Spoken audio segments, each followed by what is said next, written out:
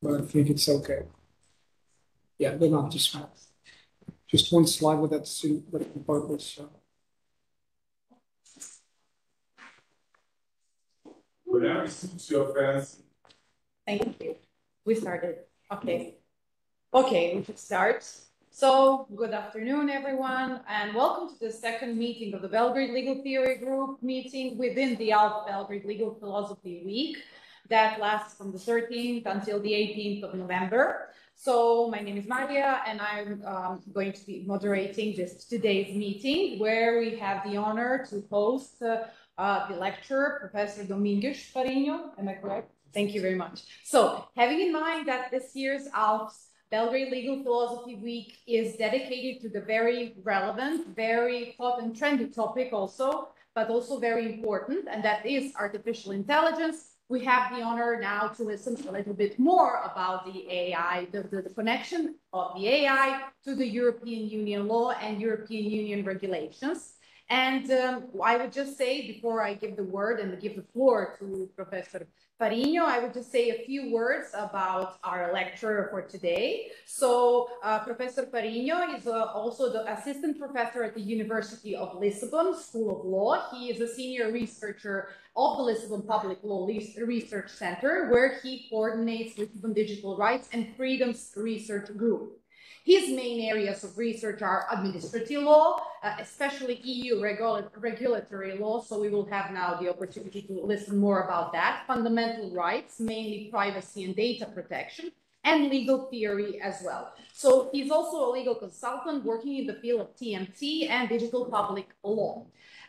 Without further ado, I will give the floor to Professor Farinho, and I would like to thank you again for participating, because coming from an ALF partner institution, we are very happy to host you again here. Thank you very much for the presentation, which will save me a lot of time further on. Well, thank you for the invitation also, especially to Boyan, which I had the pleasure of meeting in Lisbon, and which I also ruined his stay at the city, but we will talk about that later, not now. And I, of course, thank you all to be here in attendance. I'm pretty much overwhelmed, not only because I see a lot of people on the screen, but also all of you here. And so thank you very much. I hope that you find my talk a little bit interesting. So you have the title on the screen.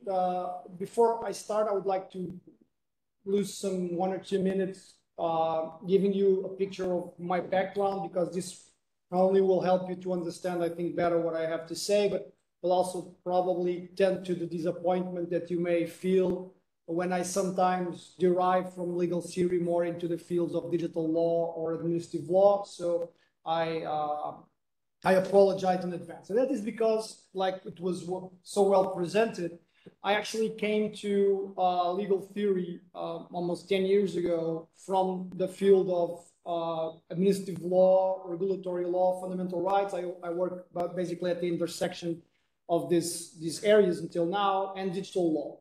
And at the time, I felt that there was a lot of confusion, especially because the topic was new. And there had to be some way to try to solve those confusions I was finding in much of the legal language and legal work I was finding on digital law and regulatory law. And Lisbon Legal Theory Group had just been founded, and so it was like a meeting of souls when I founded one of my best friends and colleague, David Duarte, which will be probably very quoted during my presentation. Had actually created the group on legal theory. And basically my approach is that I am very much interested in two areas traditional to legal theory, which is norm individuation and interpretation, theory of interpretation. And I found that an analytical approach to these two areas, both norm individuation, I'll be talking about in a bit, and interpretation, and I'll also be talking about interpretation on Saturday, so there's you have to listen to me twice, I'm sorry. But more on that later. So basically, just for you to understand that sometimes I won't be so interested in the legal theory foundations of these two issues, norm individuation and interpretation, but how, and this is my topic for today, how we can use that in digital law. So basically, as I was saying, you know the title of my presentation. I chose Hoffeld. Has anyone here not heard of Hoffeld before? So everyone knows Hoffeld. If not, just speak now. Okay, so one person. That's not bad. That's good, actually, probably. And who has read the AI Act proposal from the European Union? Everyone? Prior to your arrival. Okay, so most of the people have heard of Hoffeld, but they have not read the AI Act. So you are on the right side of on the light side of the force. It would be awful if it were the other way around, and I'm going to try to show why. So the idea to take an Offeldian approach or the Offeldian scheme as a paradigm to look at the AI Act came to me before, if any one of you, and I just asked, unfortunately not that many, if any one of you has read the AI Act, it's a nightmare of normative proposition. It's very awful, it's to say the least. And so one of the problems you have when you're trying to deal with the proposal, trying to come up with ways to interpret the proposal is, of course, norm individuation, because there's a lot of redundancy, there's a lot of antinomies in the text, while you're trying to figure out what norms you can take out of it. And also there's a lot of problems regarding what exactly are the legal positions that come out of the AI Act. So, of course, I remembered Hoffeld. And for those of you, apparently only one person, that do not know about Hoffeld schemes, we'll go into that in a bit. But the idea is, and that's probably the most important reason why Hoffeld is known, is that Hoffeld proposed a scheme of Euro relations, basically explaining that you can look at legal rules, legal norms, and from the geontic modalities of those norms, you can build a scheme of Euro relations. And Euro relations are, for that reason, very interesting in as a tool to do norm individuation, because they give you a setup to look at rules and tell you what you should be looking at when you're looking into a normative statement in the law. But it's also very important for a second reason that I'll be addressing at the end of my talk, which is they connect highly with something that that Bouligin and Alchouron did a lot of work in, which is implicit rules, which is kind of like one of the main reasons why we do what we do, is that if it were only the act of reading normative text and coming out on the other side with rules, that would be, I would say, not very easy, but easy. The thing is, there are a lot of hidden implicit rules in the systems. And actually, I think Hoffeld, one of the main functions that the schemes perform is that it directs your attention to the finding of implicit rules. Why?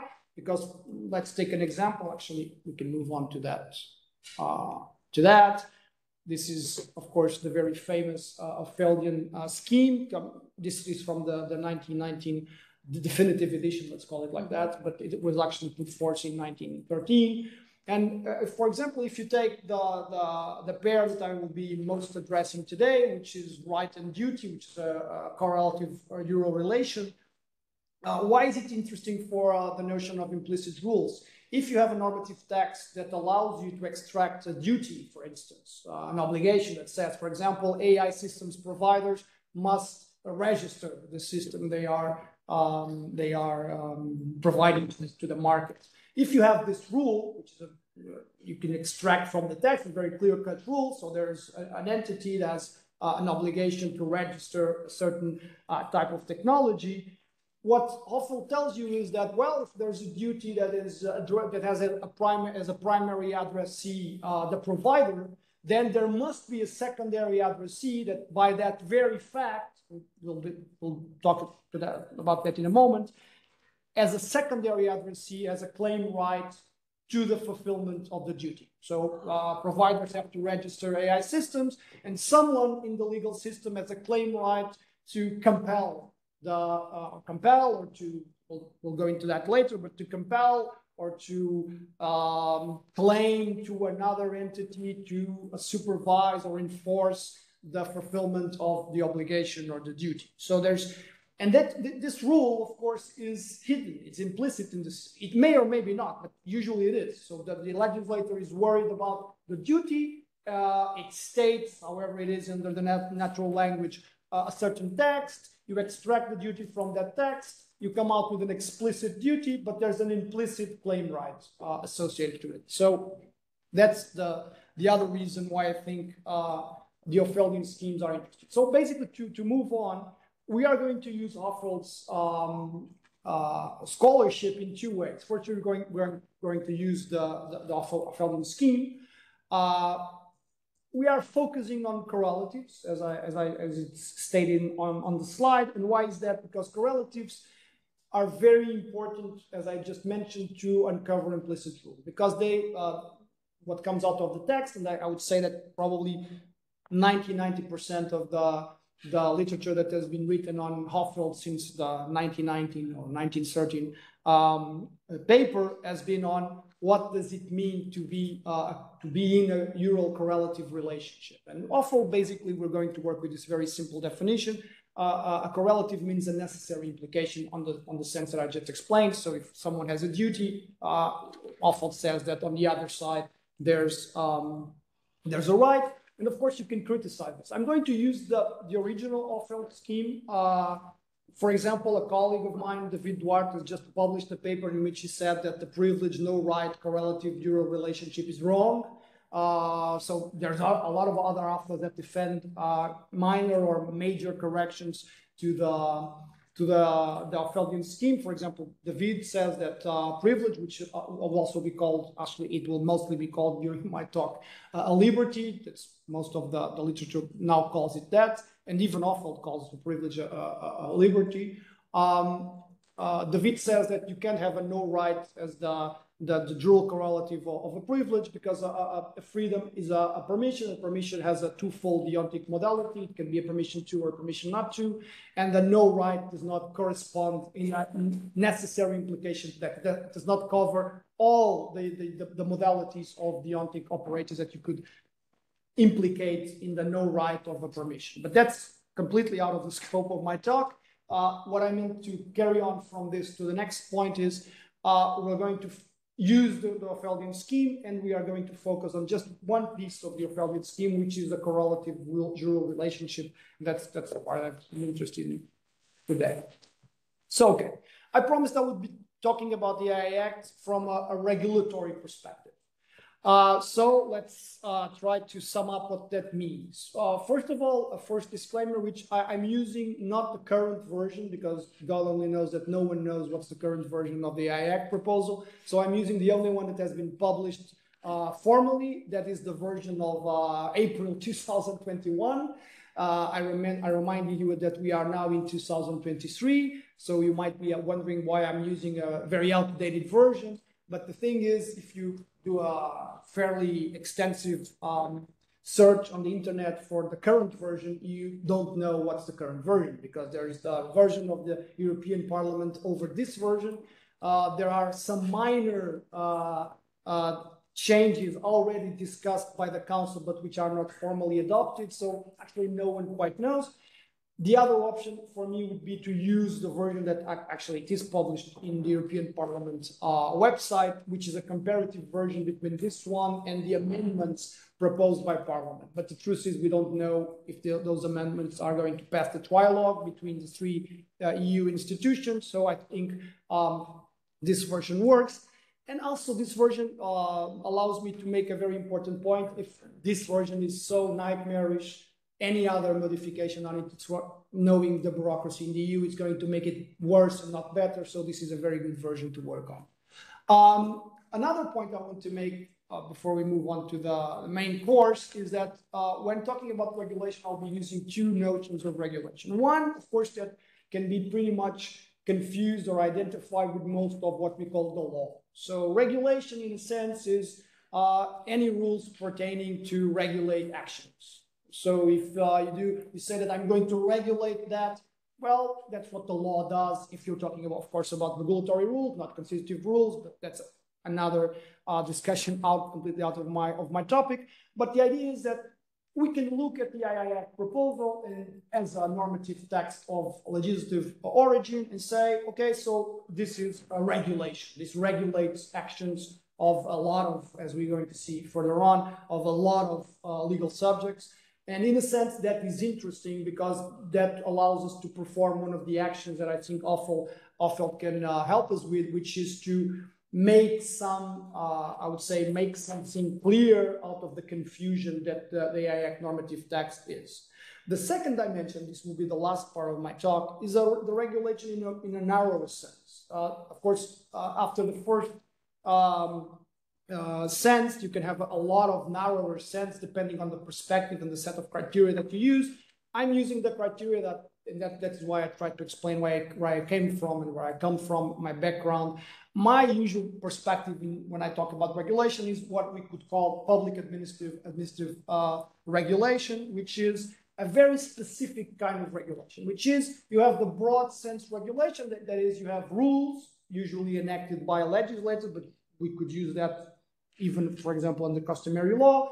But then because of the way that the rules are made in that specific case, because they allow discretion to whomever has to uphold those rules, public administrations have a lot of discretion. So basically they have discretion to enact further rules, not legal ones, but administrative ones, and they have discretion to apply the law through very specific acts that we usually call in the continental tradition, administrative acts, where again, they exercise a lot of discretion because the antecedent, of course, allows for that, or the stipulation of the rule allows for that.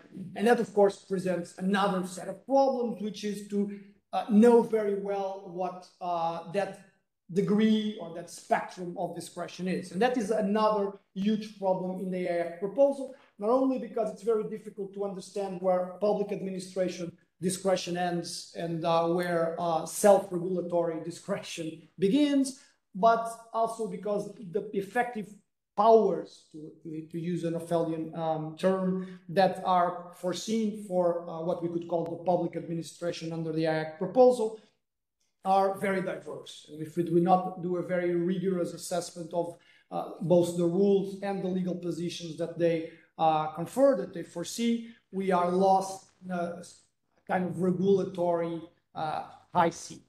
Okay, so the point 3 of this slide basically sums up what I've been saying. This presents two kinds of problems that I'm very much interested in doing research on, which is norm individuation on one side and dealing with discretion, and discretion here in the sense that it convokes two of the interesting problems, which is interpretation versus adjudication. Is it the same thing? Is it not?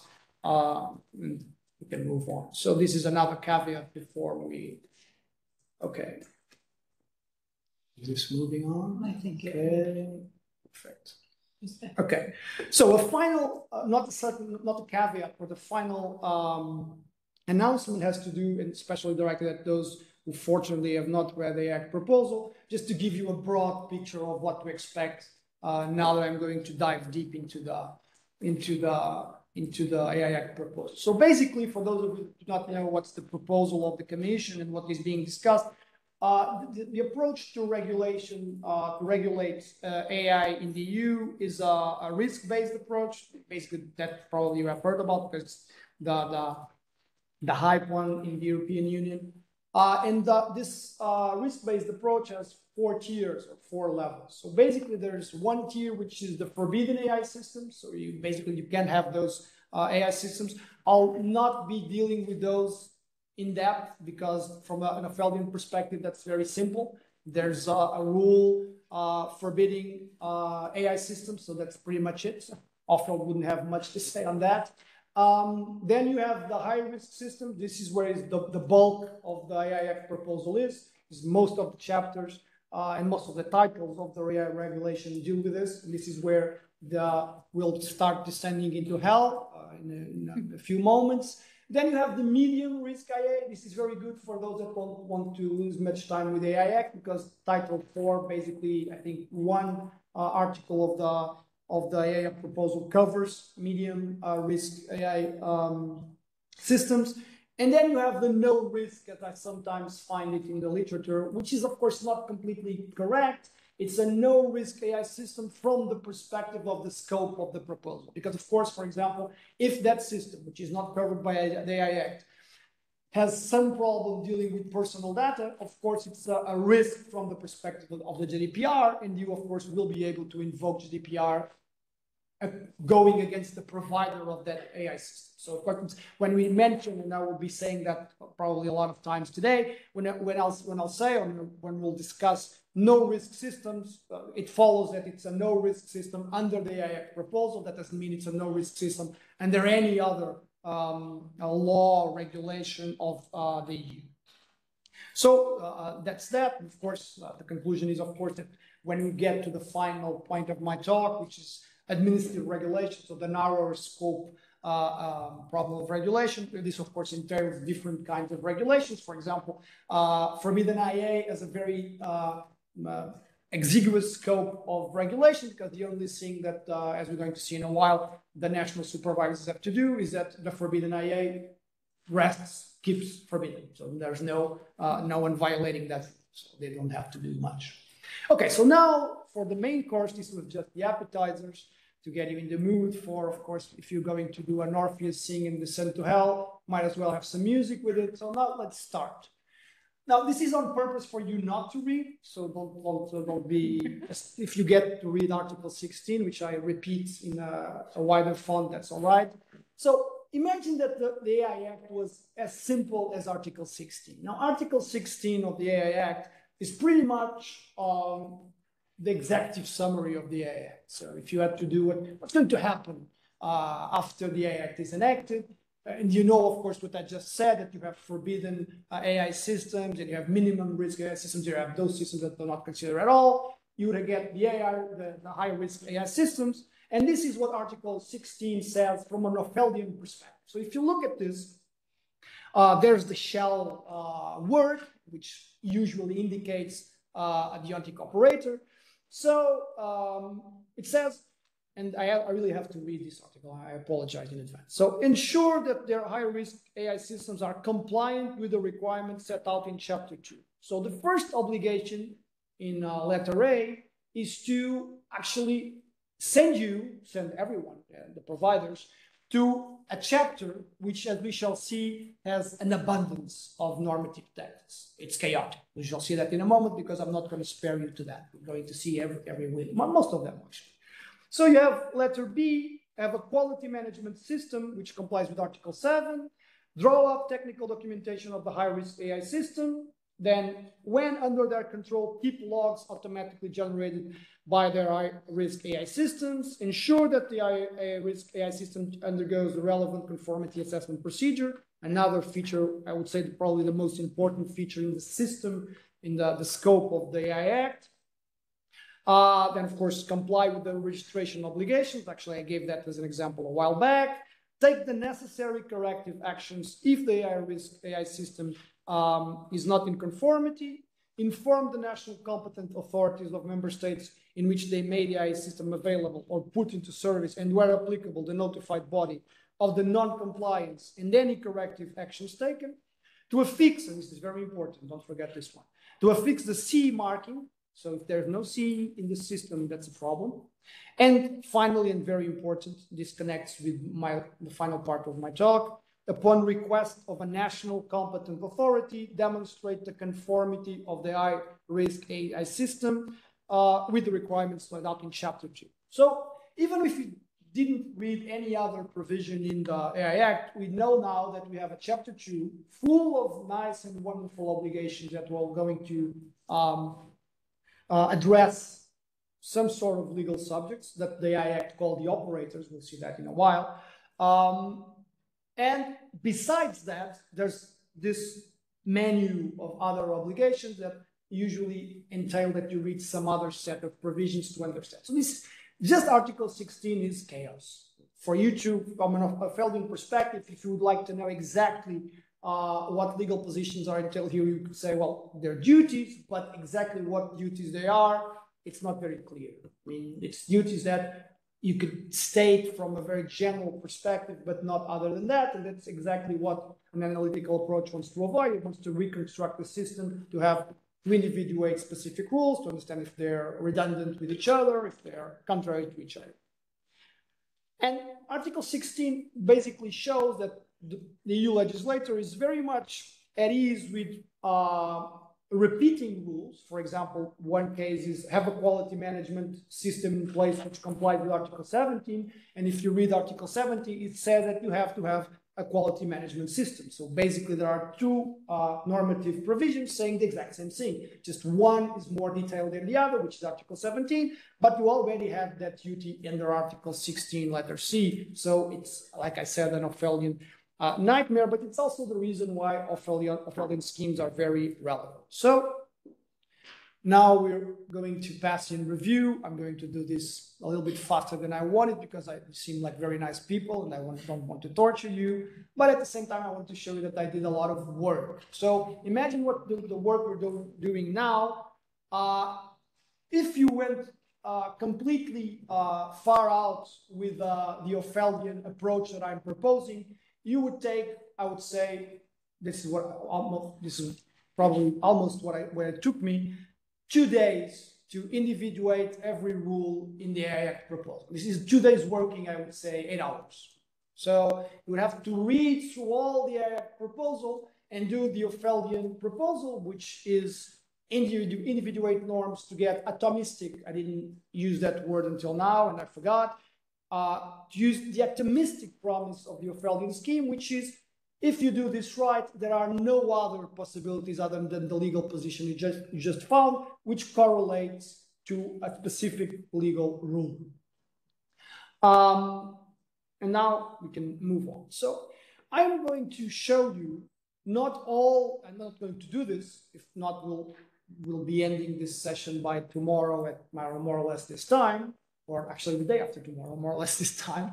What I chose to do is a kind of balance between torturing you a little bit and showing you the most important rules that we can come up and legal positions that we can draw from an Orwellian perspective. So at the top of the slide that we're now going to see, you're going to see two information that are important from an Orwellian perspective. First, where is the normative text where you can take the rule out and where you can justify the legal position from an Orwellian perspective? When there is some sort of problem from an Orwellian perspective, usually there is in bold and italic. So I dwell on that a little bit more than usual. And also I say who are the primary addressees, okay? And other than that, at the very top, you have the secondary or the correlative jurial position, which begs the question that I will only address at the end of my talk, which is who is the secondary addressee to the correlative jurial position. So for example, in this case, we are beginning with obligations, so duties addressed as primary addressees to providers and manufacturers through Article 24.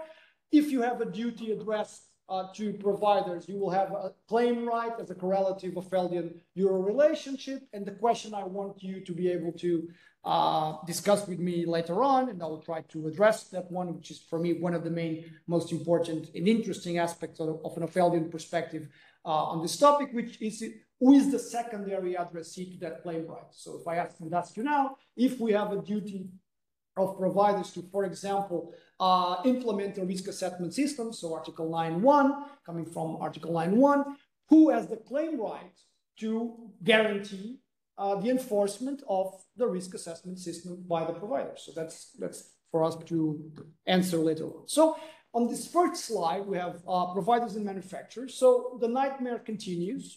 It's not only providers, but there's a provision that says, well, in manufacturers too, which is another kind of addressee to the rules, because manufacturers are not in the sense of the AI Act the same thing as providers. Providers are those that make available the AI system in the market, so to a general public. Manufacturers are just those that manufacture in a very simple sense. So I can manufacture AI system, for example, in my university. I don't put it on the market, but I did manufacture it. And later on, for example, 5 years on, I think it's ready to go to the market. And instead of putting it on the market, I sell it or I give it away to the provider. It's the provider who puts it on the market. So it's not exactly the same thing. The EU legislator knows this. So to solve this problem, because it doesn't want to dwell on that too long, it says, well, that's going to apply the exact same legal provisions to manufacturers through Article 24, which is an extension norm, not very complicated. So if we look at this, let's focus, because you were reading the same thing as me, let's focus on the italics and the bold. That's what's interesting. So one thing that's very interesting, and it's like a counterfactual to an Ophelian perspective, is if you look at Article 13.1, the duty to ensure transparency. It's one of the few cases where the legislator, I would say he did this completely oblivious, where he actually makes an implicit secondary addressee explicit in the normative text, which allows you to say that you have an explicit rule regarding the secondary addressee. Because if you read Article 13.1 of the proposal, the duty to ensure transparency, the normative text, and then the norm that you can extract for it, says that the reason why you have to ensure transparency is to give the natural persons the ability to interpret AI's output.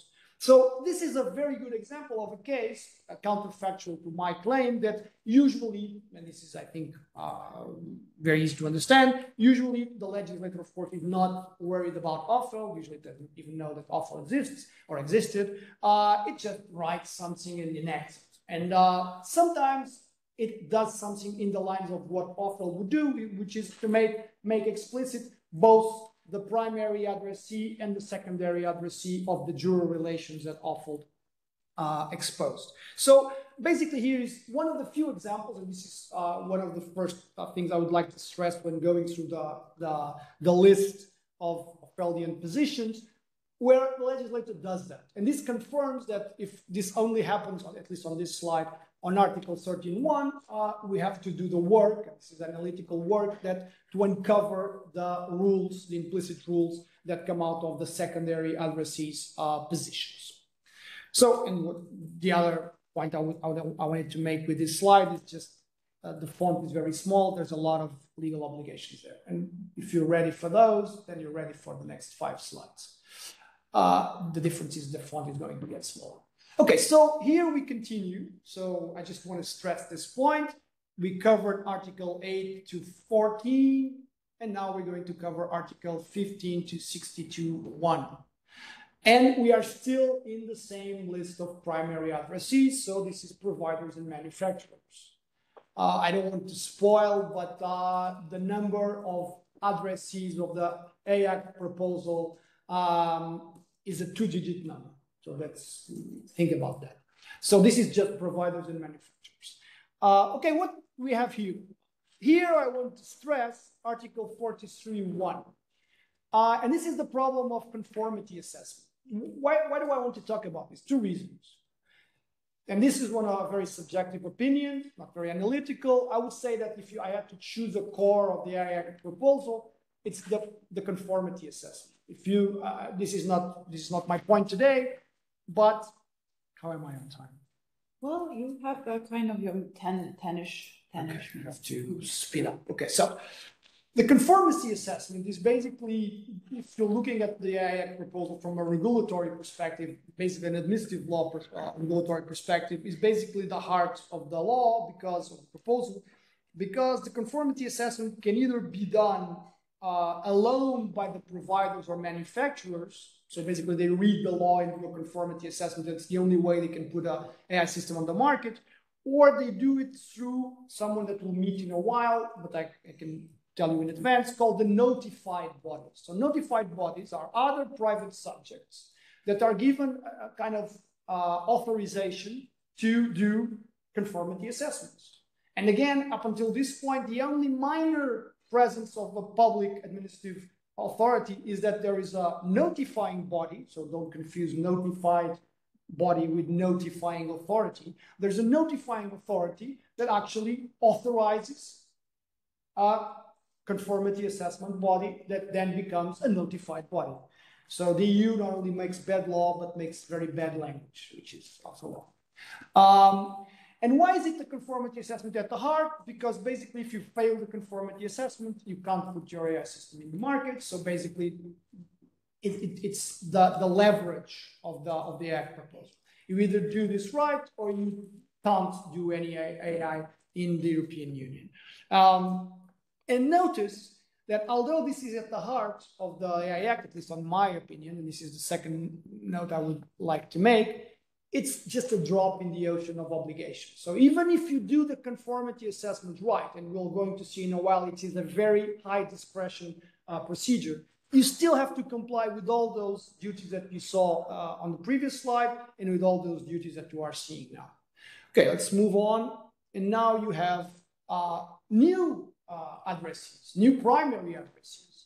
You have importers and distributors. So these are not providers and manufacturers. These are people that did not make the AI system. They are not putting it on the market in their country, at least. They are either bringing the AI system to the market, or someone else did, the importer, and they are just distributing in on their market.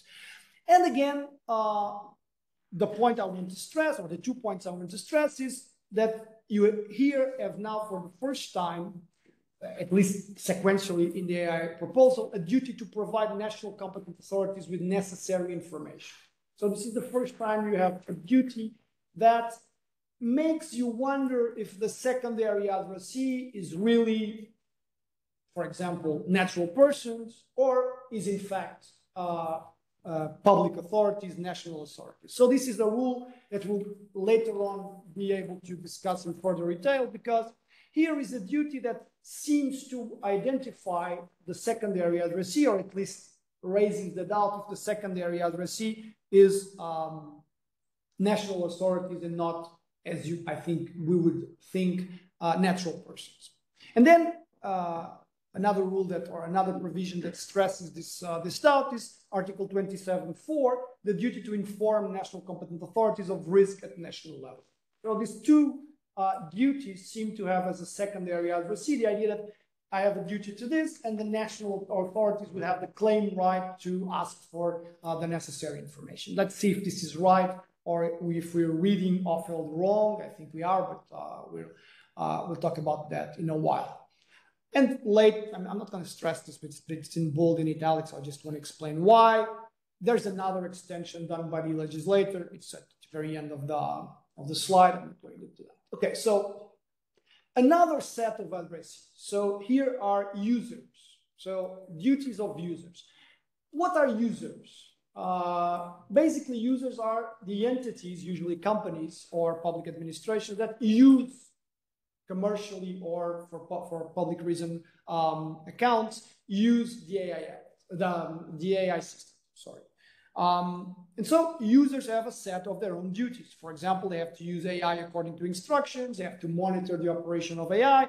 So here, there's not anything else I would like to stress, unless there's a relatively small set of duties, but there's another operator, there's another addressee, which means that we are doubling. And anytime we find another primary addressee, there's the promise that we might be finding another secondary addressee or repeating a previous one, but that's something that we also cover later.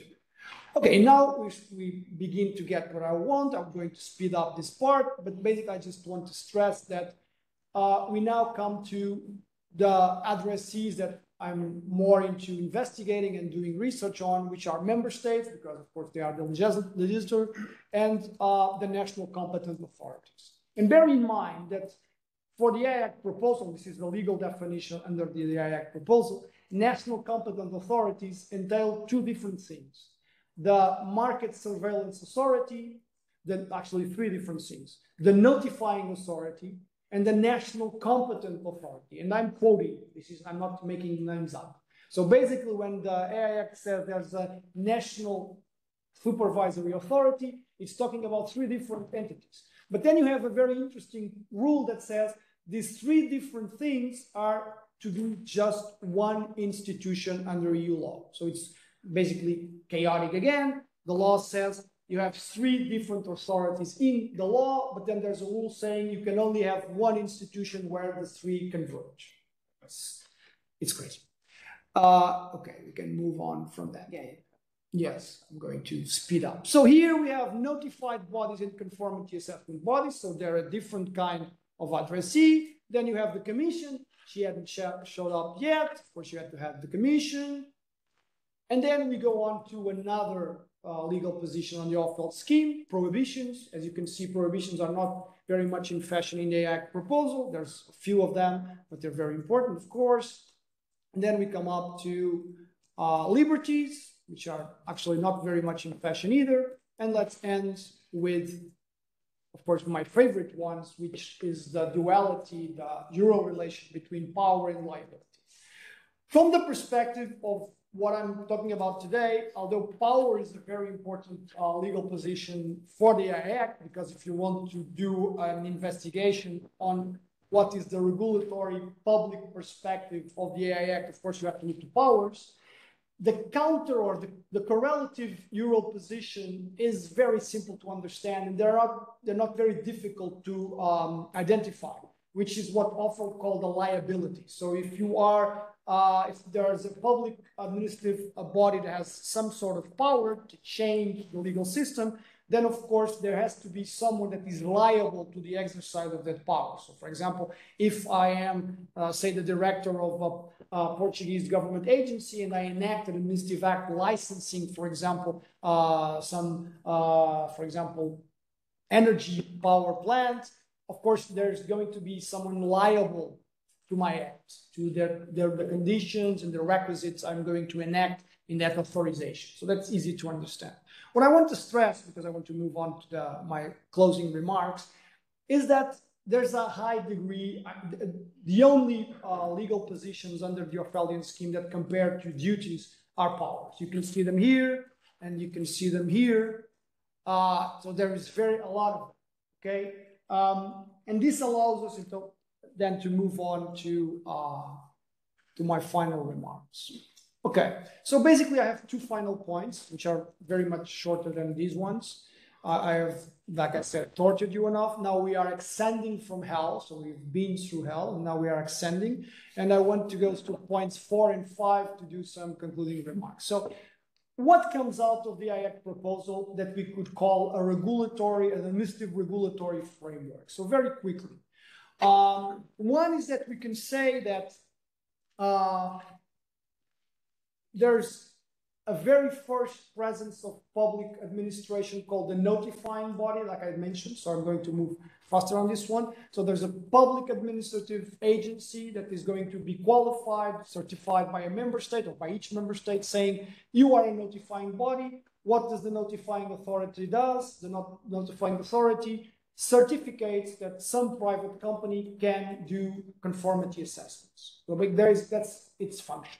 This is a public body that is in charge of assessing the ones that are going to do conformity assessments. Other than this, when the AI system has already undergone the conformity assessment, it is operating usually in the market, then you have the National Supervisory Authority. Like I said, it's the same institution, because the AI proposal says it has to be the same institution, but legally it's a different body. It has a different name with different powers, like we saw in the previous slides. So basically, and this is more for the administrative fans in the room, you have something on the lines which is very dear to the European Union law of what you call it under German law, the regulated self-regulation administrative system in German law, which is basically you create a system of self-regulation and then you make up a public body that regulates the entity that controls the self-regulation.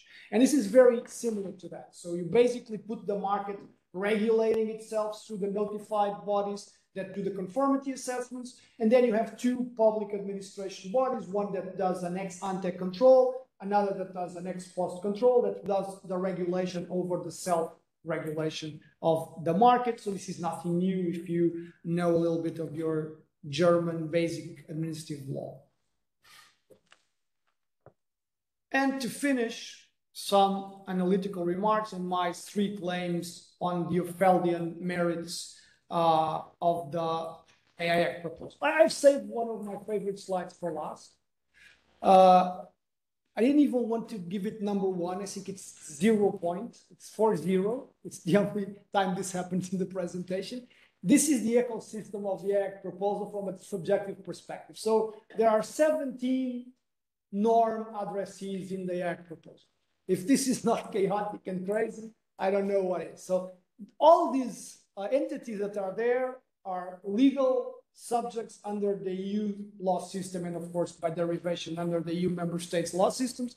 And they are all addressees, either primarily or secondarily, of the AI Act proposal. So basically, if you want to carry out completely the work proposed or allowed by the Opheldian scheme, you have to come up with rules and then the corresponding legal positions to all of those 17 operators and legal subjects. Okay, my 3 claims, and very fast because the time is running. So I think the Opheldian schemes are very good for interpreting nightmares, and the AI Act proposal is a nightmare. So that's the first thing. It's a very modest conclusion, but actually it's my favorite one. So if you are in the middle of, for some reason that deserves our collective pity, in the necessity of having to deal and to live with the Act proposal and later on with the AI Act as an enacted law of the European Union, which is probably not the case with most of you here in the room, it's my case, Opheld will come to your help. And if you do an Opheldian scheme approach, you'll probably sort the chaos out. Of course, you'll be a little bit more gray-haired, but that's the price to pay. Also, it's very good on what we'll be talking on Saturday, which is my favorite topic when we deal with interpretation. It's the problem of the frontier between semantic or language and meta-language approaches to theories of interpretation, which is, we can sum up with 3 words: ambiguity, indeterminacy, and open texture in the natural language used by the legal provisions.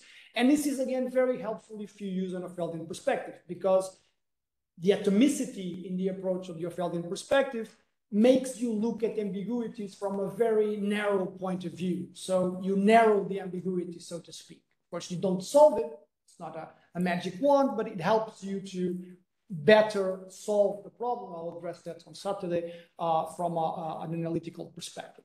And also, to come full circle, also, if you do the 2-day approach that Opheld allows you, you will come up to what we could call a reconstructive AI Act, which is, for example, there are many authors, of course, doing this, but I will go to Alshon and Bulligan again.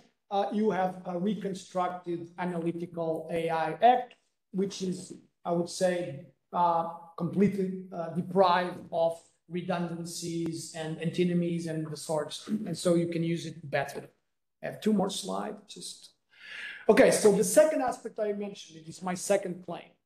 Juror correlatives allow you to determine implicit norms, and now is the time to answer my question at the beginning: who are the addressees of both duties and powers in the AI Act proposal? To me, it seems clear that the addressees of the obligations, the duties under the AI Act proposal are natural persons. And this is where I think the AI Act proposal fails more spectacularly. Because if you do like a Google or whatever web browser you have, or a PDF browser for natural persons, start with that operation. Natural persons don't come up a lot in the AI Act text. But when they do, it's very important. And one is to say that actually to bring some clarity to something that many lawyers have passed on when looking to the Act proposal, which is the Act proposal is purposely, so with a specific intention, an incomplete law. If you go to Article 57 of the AI Act, you see basically a norm saying the enforcement of the AI Act will be done through Regulation 2019-1020, which is the market surveillance regulation. And this is why, if you look under the AI Act proposal for rules on how natural persons can exercise their rights against, for example, any breach of the duties that are foreseen in Chapter 2, you don't find any. And this is weird. Like, if they have claim rights, if Opheld is right, they should have claim rights. Either we are determining wrongly the secondary addressees, and the natural persons are not the secondary addressees, and I think they are for the reasons explained in the slide, and I'm open to discussion. But if they are, then how can they exercise their claim rights, which is more or less what the Opheldian perspective invites you to inquire? And the answer is given by that regulation. And only in that provision, only when you get to Article 57, do you understand one thing which is, I think, the most important, one of the most important things in the Act proposal, and it's awful that helped us understand this, which is the Act proposal is like an ancillary part of the market surveillance regulation. So AI systems are basically a product. Natural persons, as they are called in the AI Act proposal, are consumers for the purpose of the regulation. And so if you have a problem with the AI system, if, as a secondary addressee, as an holder of a claim right, you will not go to the AI Act only, you will go to the AI Act, and then you go to the regulation 2019-110, exercise your consumer rights and say, I have a claim right as a consumer, and the legal basis for that claim right is the duties that are being breached on the AI Act.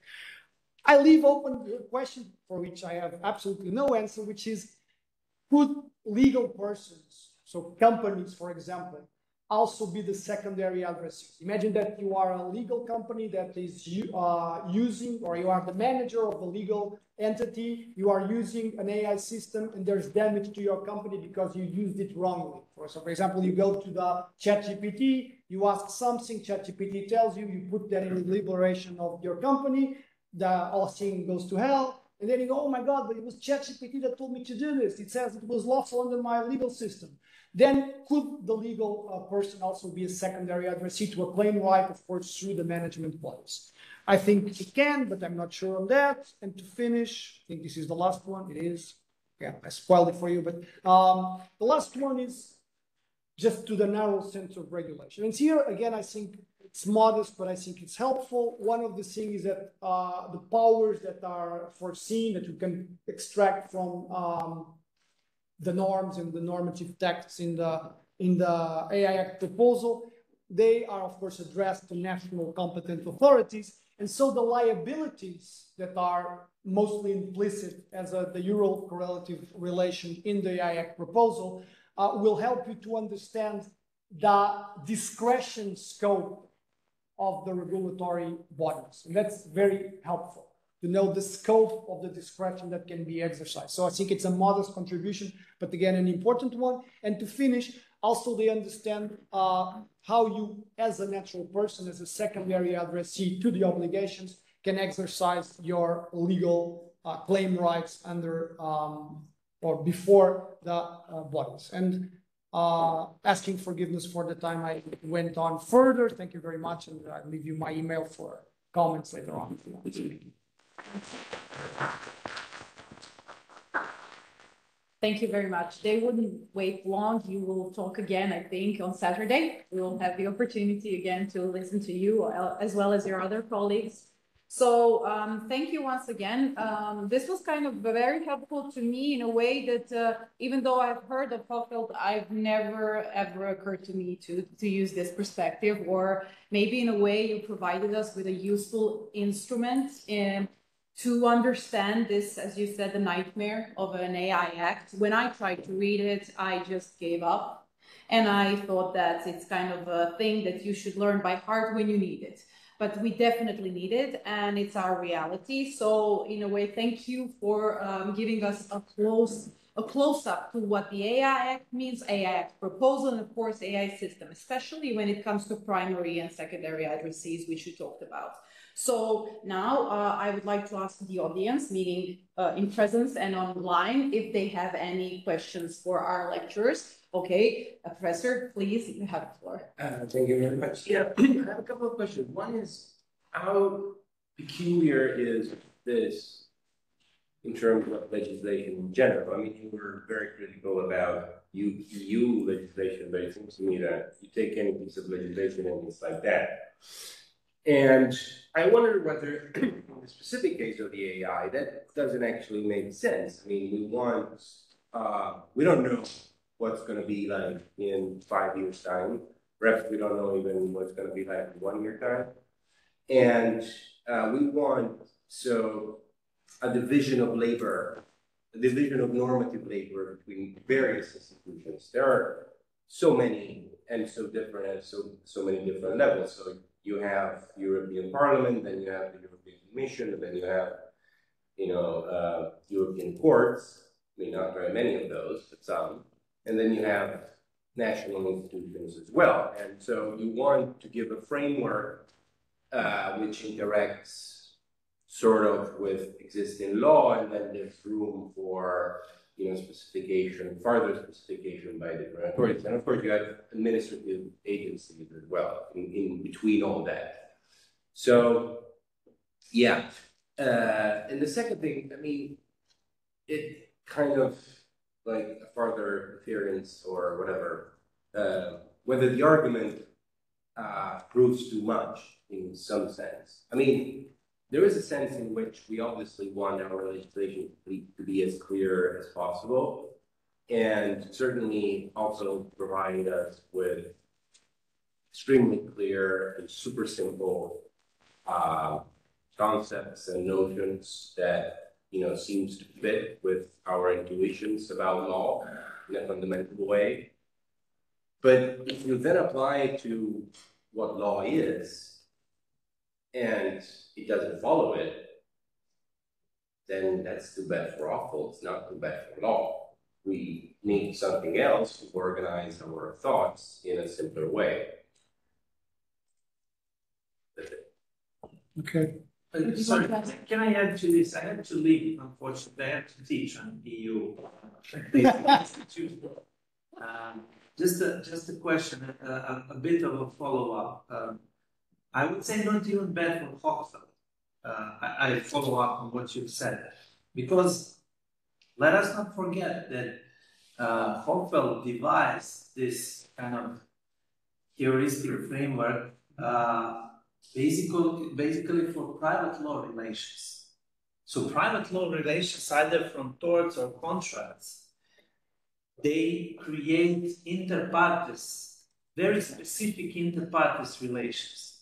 When you try to move it to the public law framework, and especially to move it to the supranational public law framework, then you come up with all sorts of difficulties that you probably managed to do it very nicely. We could not see it, but hopefully you can cash out what you've done in this attempt. But I cannot see that you can blame, as you did at the very last part of your talk, somehow to blame the either Hochfeldian framework or the legislation itself for not matching together. So I would say that is the kind of the primary conceptual problem that you have with, and of course this is not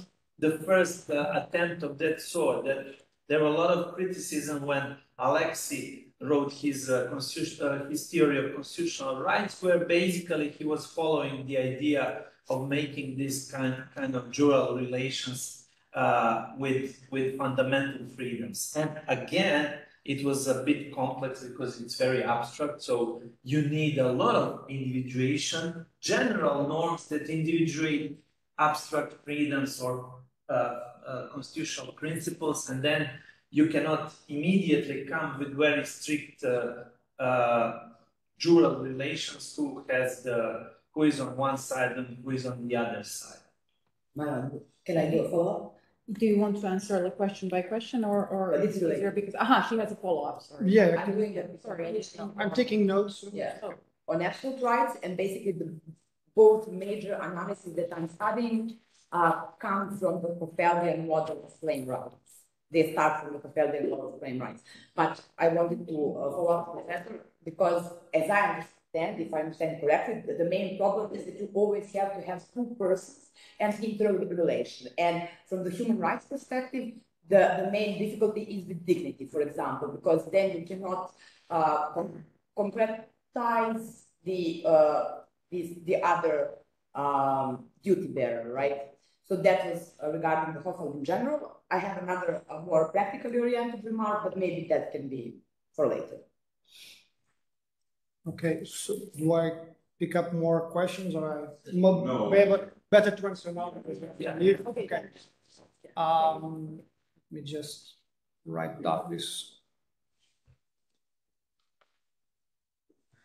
Okay, so is it normal to find this level of complexity? I would say, well, it's contingent to the legal system you're talking about, but I would say no. I mean, I think some topics and some legislators make it more complex than it should be by the topic itself.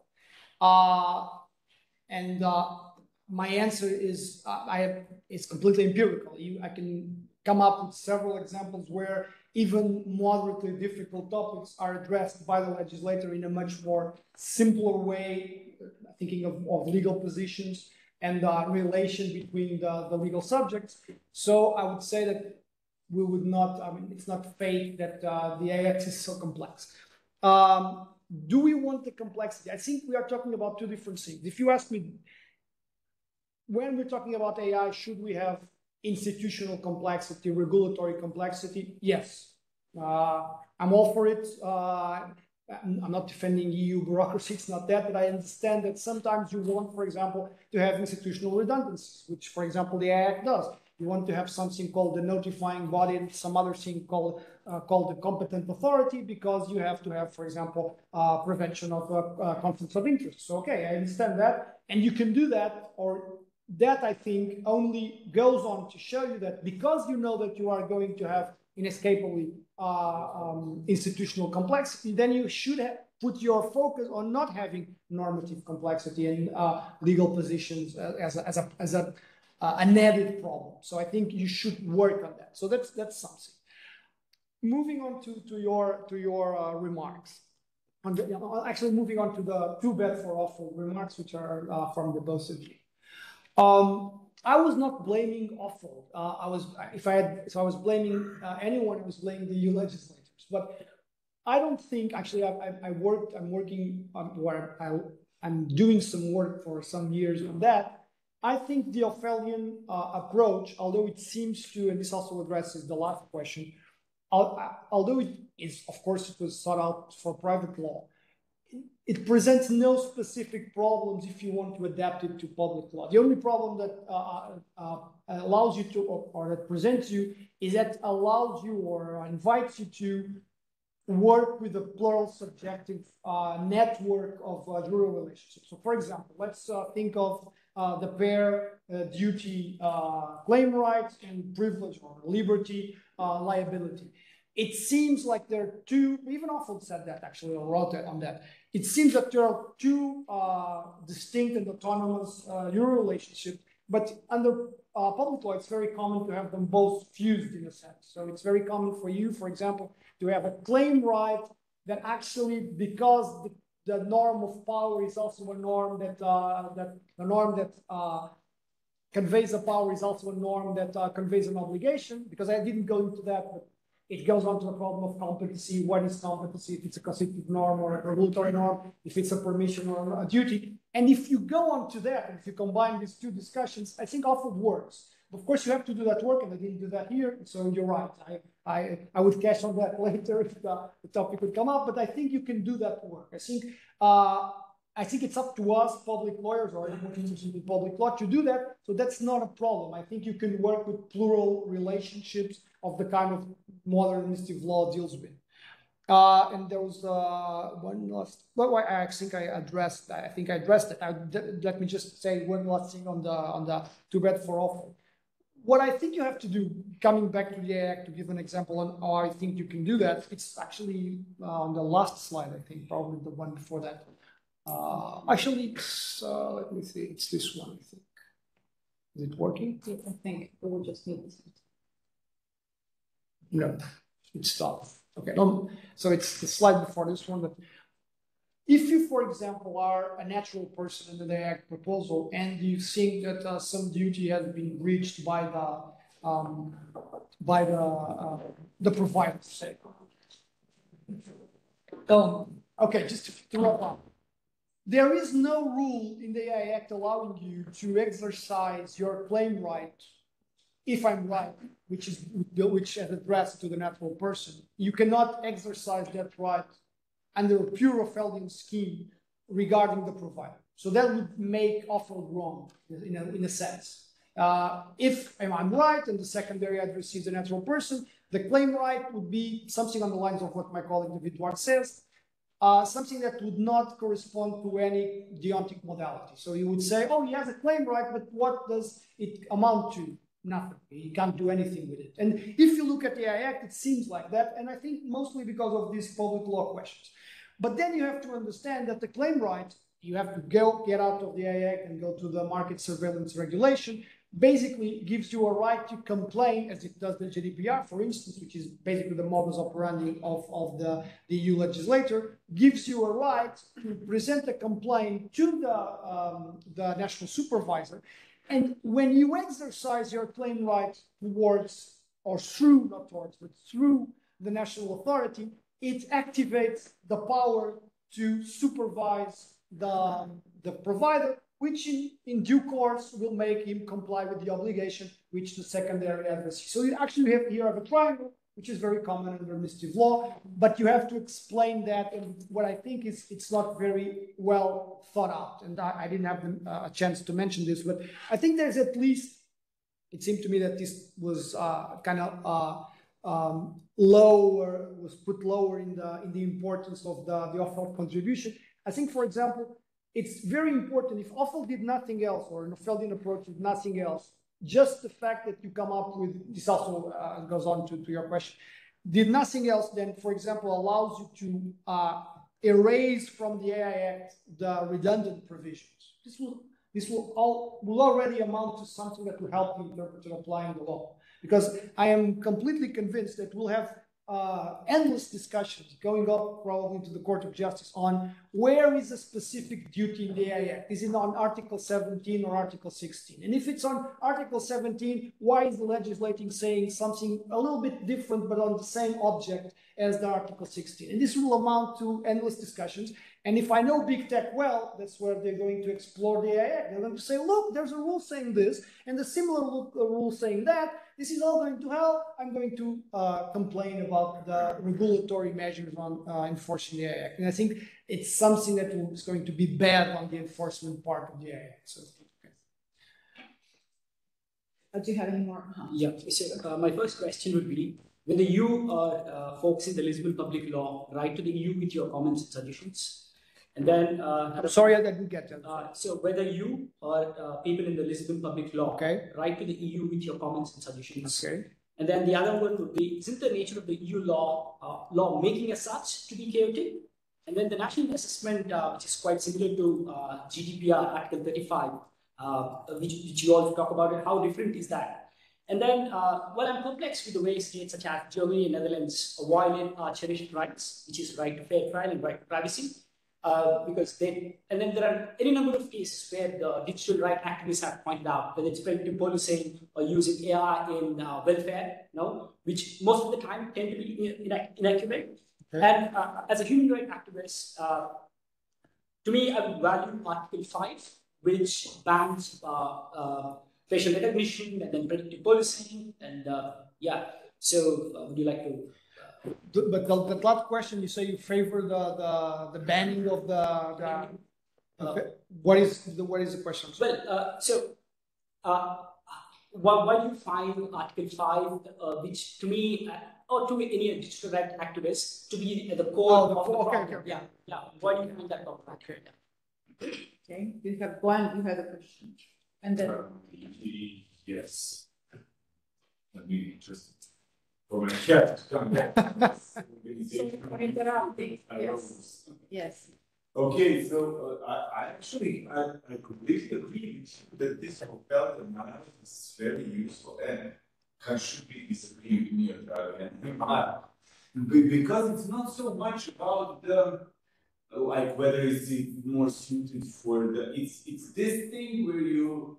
From an interpretative standpoint, you can't really figure out who the right holder is, or who has the duty, or how the duty is split among two bodies. So even if we deviate dramatically from the Hoffelian framework, we're using the framework to try to disentangle something that looks like a cascade.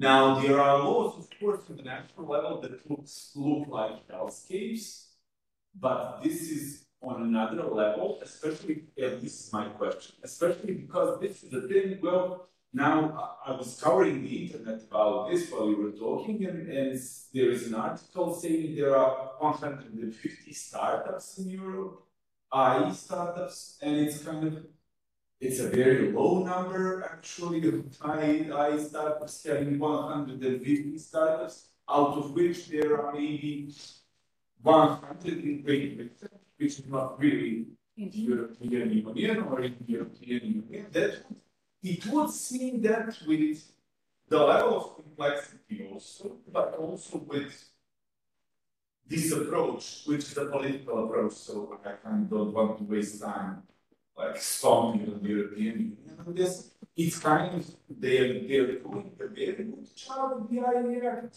in the sense that they're inventing the AI completely. It doesn't seem that anybody wants to do it kind of after this, and the people basically have no incentive. So I didn't read the European Act, but I read the American Executive Order, which talks about the use of AI, potential uses of AI, has this part where how to use it in healthcare, how to invest in order to make it work for those goals that are actually worthwhile and that we already know that are worthwhile. So my question basically is kind of these regulative approaches and this level of complexity, is it something to be disentangled, or is it something that is for the European Union to be demolished if possible? Because it will just fix the European Union as a place where technology start to die, basically. Can I insert a follow-up? Yeah, of course. From this. Now we have 3 follow-ups. One of the things that I was thinking about when you were speaking, and you were also mentioning Turan Buligin, was this idea about the difference between master system and master book. And clearly this act is a master book, but maybe the idea was because of the complexities of the political genesis of this, because you are like trying in a super level to come with a bunch of political views of states, which is not to be in a national parliament with a bunch of natural people's views about that. Maybe what we are trying is to accord in a master book for then any country within the European Union to come with their master system. And maybe that was also one of the goals of this. So I would just follow up Boyan's question, but in this sense, what you're trying to suggest, that they had to be even clearer, yeah.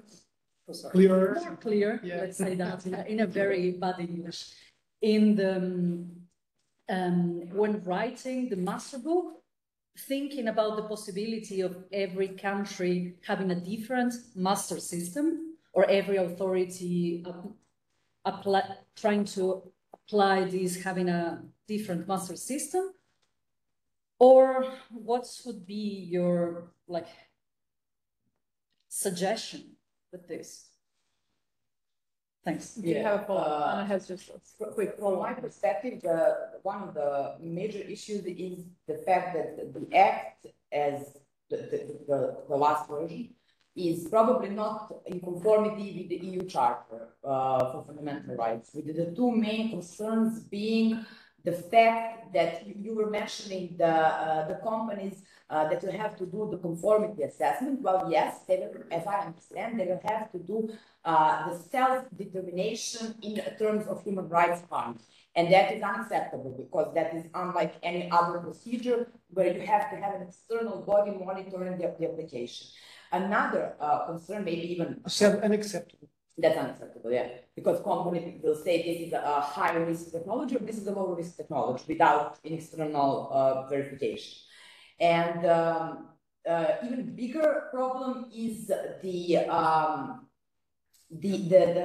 proposed exception regarding the AI systems that will be used for national security purposes and migration or border control. So basically, whatever safeguards will be guaranteed, they will not be applied to the systems in these branches, and these are branches where the AI would be mostly used, probably, right? Like migration, control, and border. Thank you.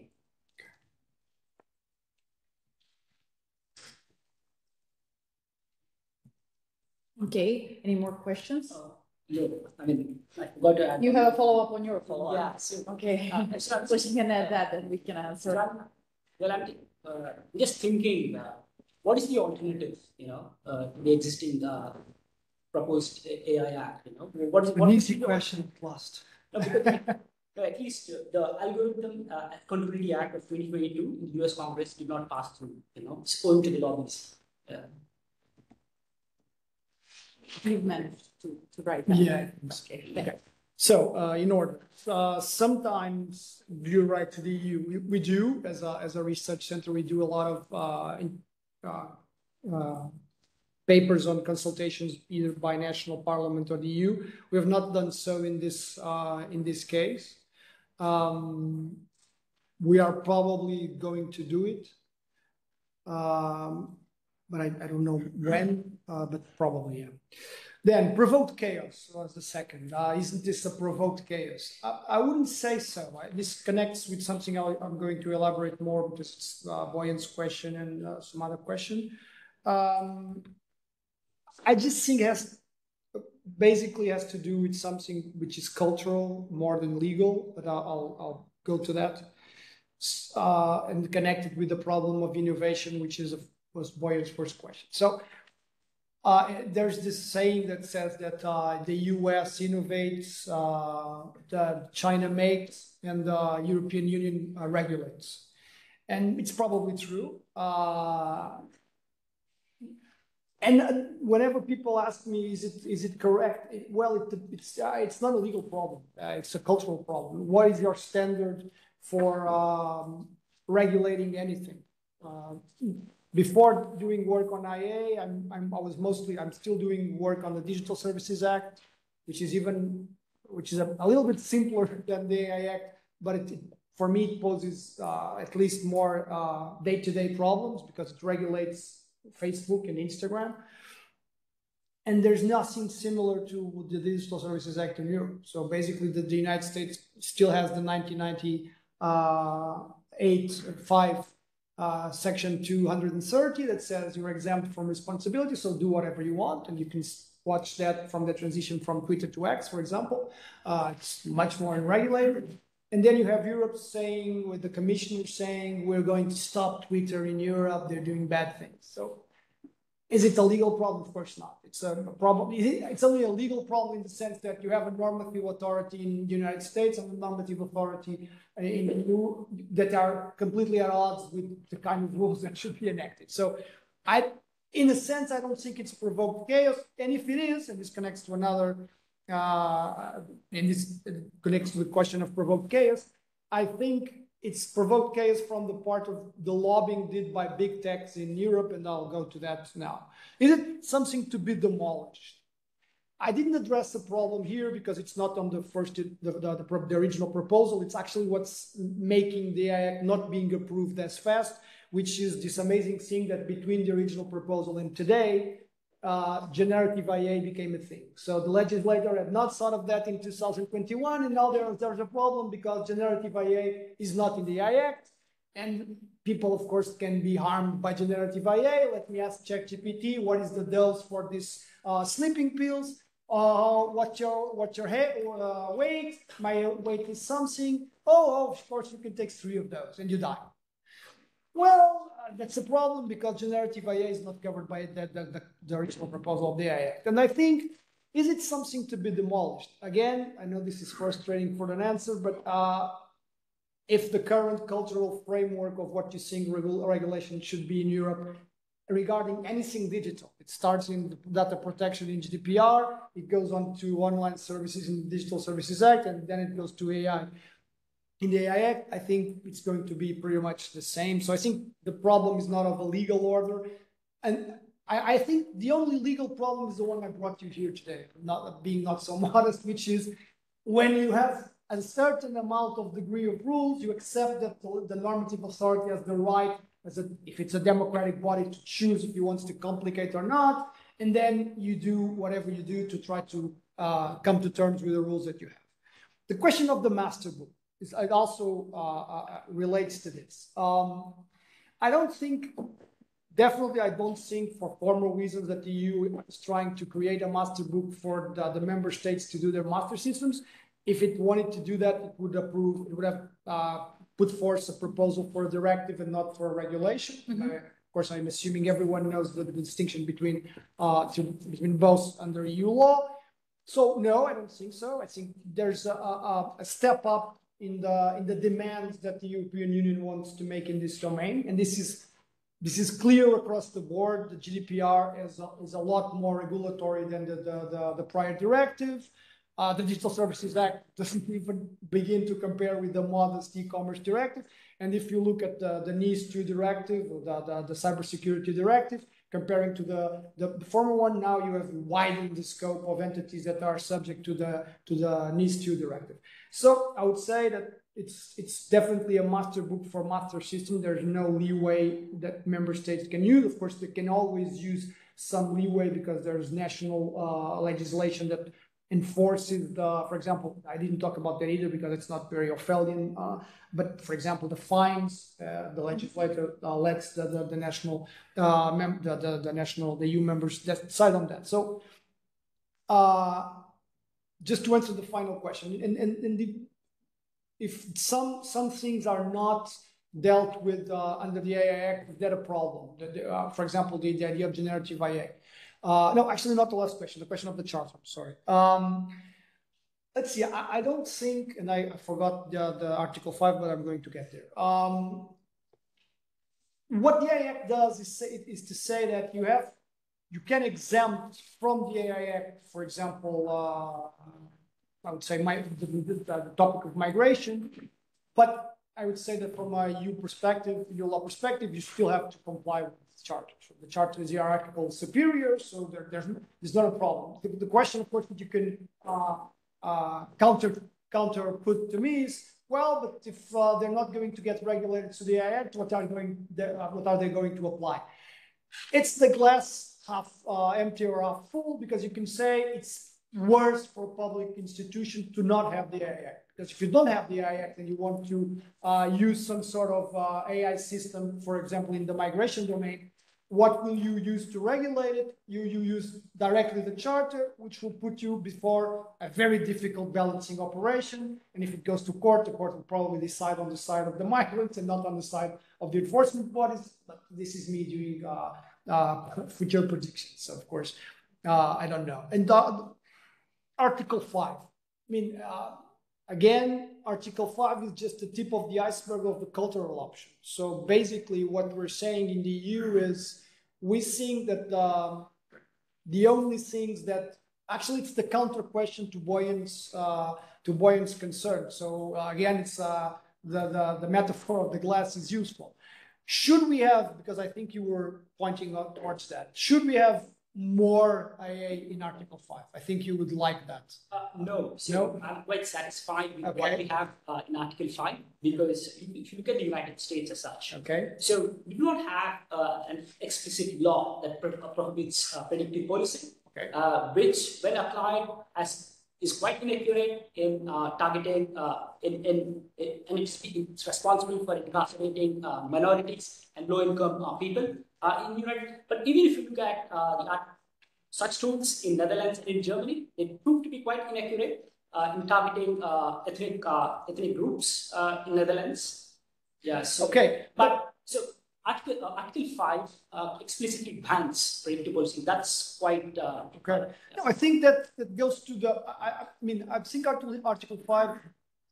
The only perspective that you could use to try to do some scrutiny on Article 5 would be the charter, to say that is it only a political option, or should we have something in Article 5 that would come out as a legal consequence of a relationship between the AI Act and the charter?